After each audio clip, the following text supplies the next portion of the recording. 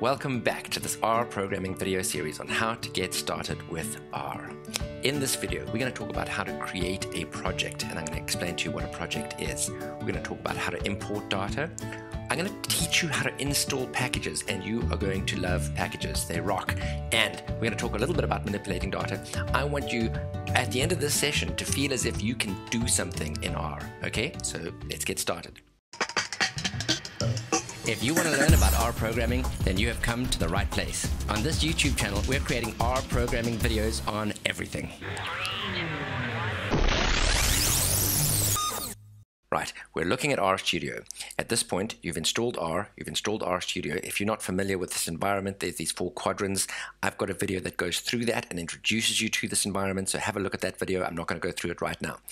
You're wanting to get going, right? So at the top on the left, you've got a little pull-down menu and you've got some options, things you can start. There's an R script, R notebook. We're going to go through each of these in detail in future videos. I'm going to suggest ignore these for now, right? Start off by starting a project. So just to the left, you're going to see create a project button.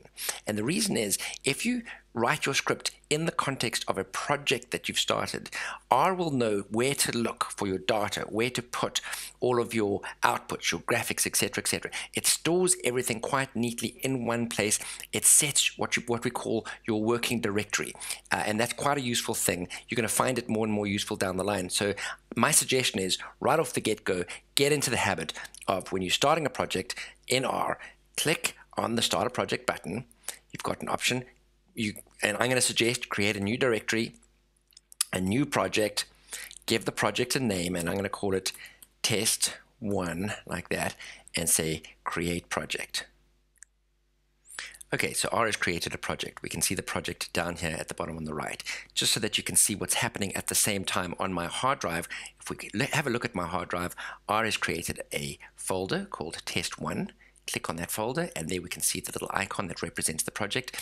If R was closed and we went to this place on my hard drive, clicked on that icon, R would open up in that project, and we would see all of the script and the data and the outputs from that project all in one place. It would be very neat. It would be lovely. It would be poetry. You're going to love it. Okay, so that's starting a project. Okay, so how do we get some data into R? Well, let's go back to our hard drive. That's the folder that was created when we created our project. Go in there. I'm going to cut and paste some data into that folder. If we go back into R, we can see that data sitting here. Now, that data hasn't been imported yet. We still need to do that, but at least we know where to find it. Now, to bring that data into R, into our environment, make it into an object that we can use, there's a few things we can do. And I'm going to show you the things not to do, but just so that you know that they exist. If we clicked on this data down here, you've got the option of import data set. You can do that, that's fine, but I'm going to say don't do that. There's other options. We've got import data set up here. Again, don't do that.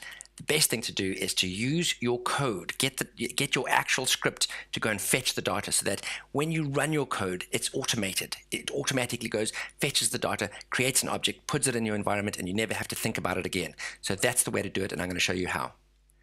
Right, here we've got some code, and this code is going to import some data, and it's also going to do a little bit of analysis, and I'm going to go through the code one step at a time just to teach you how it is that I've done this. Right, just so that you know, when you write code here in the source up on the top left, when you've written the code, you go to File, Save As, and you save it, and it pops down here into your project, which is all nicely and neatly kept in your working directory down on the bottom right. Okay, so let's go through this one step at a time. Okay, we're going to start off by looking at the read.csv function. Of course, we can import any kind of data. We can import data straight from Microsoft Excel. We can import SPSS files. We can import data files. A CSV is a nice and simple file. If you've got an Excel spreadsheet, you can save it as a CSV. I usually save files as CSVs and import them that way because it's uncomplicated and it's not messy. But we're going to create videos that look at each of these individually, and we'll go through them one at a time. For this video, we're just going to stick with a nice, simple CSV file. So we've got a function that says read CSV.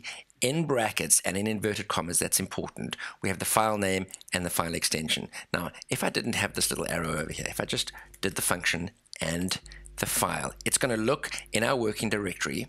I push Command Enter to run that, or I click on Run over there, so Command Enter, and down here in the console, we can see there's our data. Now, that's not particularly useful to us right now as it is, because we want that to be an object that we can use. So if I give that a name and I say my data and create this little arrow with the less than and dash, which is kind of like an arrow, it says everything that's over here gets assigned to that name. Push Control Enter, and in our environment on the left we can see my data sits there. We can have a look at what the variables within that are, and that's our data sitting, and it's been read in and it's within R, and we can start using it.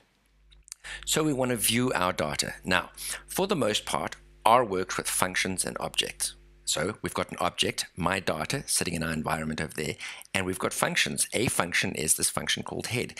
If we type in head, my data, and push Command Enter or Control Enter or run up there, it's going to give us the first 6 rows of data. If we do tail my data, it's going to give us the last 6 rows of our data. And if we do view my data, it's going to produce the data in a little spreadsheet that we can look at. So let's have a look at that. Right. Remember, with this kind of data, this is a nice flat spreadsheet. We've got each row is an observation and each column is a variable. Let's go back to our 4 quadrants. We can also view the data. If we're looking at our script, we can also view the data by clicking on my data. We can click on the object and it'll also bring it up over there. Now we might want to extract specific components of our data. So remember, we've said that rows are observation, columns are variables, and if we put my data and we use these square brackets to tell R where to look, the first number after the square bracket tells it what row to look at, and the second number what column, right? So if we run that, it's going to give us blue. Well, what is blue? Blue is the first row and the third column, the variable eye color. So we got this cell over here popped out. If we didn't put a row and we just put comma 3, it's going to do the entire column. So let's run that. And there we go, blue, brown, blah, blah, blah, blah. That's basically spitting out this entire column. And this column, this variable name is eye color. So we can also do my data $ eye color, and it does the same thing. Okay, before we start doing some analysis, I just want to talk to you a little bit about packages, because you're going to find these things tremendously useful, right? Packages are pre-programmed functions that solve very specific problems. They expand the R vocabulary. To install a package, you use this function, install packages, right? And then open brackets, you need the inverted commas, you put the name of the package, close brackets. You only ever need to install a package once. Once it's installed on your computer, it's there. But when you want to use it in your script, you need to include either library or require, either of those two. You don't need them both. You put that into your script, it'll go and fetch that package, it'll use it, and then from that point onwards in your script, you have access to additional commands and functions. So of course, I've previously installed the tidyverse package. At this point, I want to push Command Enter or Control Enter to run this line of code that uses it. So bada bing. Now I'm going to show you how to do an analysis in R using some of this vocabulary that comes with the tidyverse. You're going to see how easy and intuitive and straightforward it is. And when you see how easy it is, you're going to be really excited about analyzing your own data. Okay, so the first thing we do is we type in our data frame.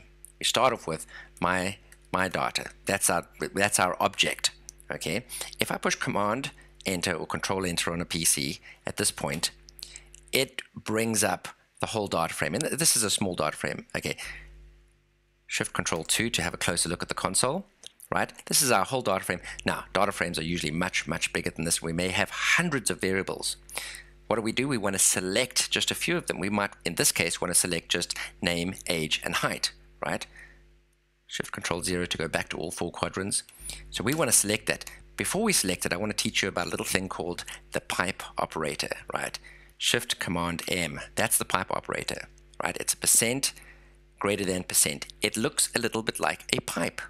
And what it means is, whatever you've done on the left-hand side, whatever that line of code is, gets piped into the next line of code, right? So if you've done some sort of change or manipulation, that change gets piped into, and you'll see more how that works as we go through this example. Now, you could just carry on typing to the right.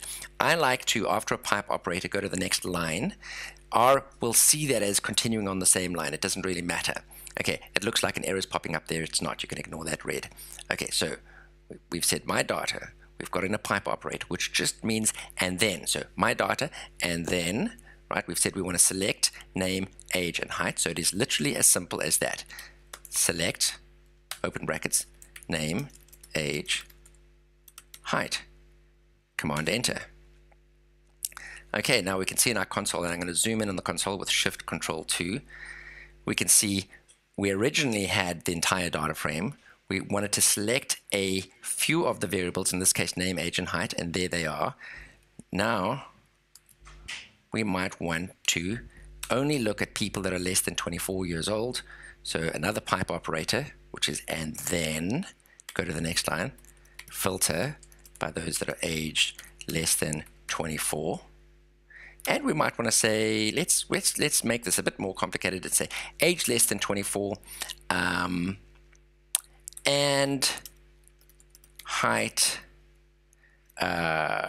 greater than 1.78, for example. Okay, let's have a look at what that does.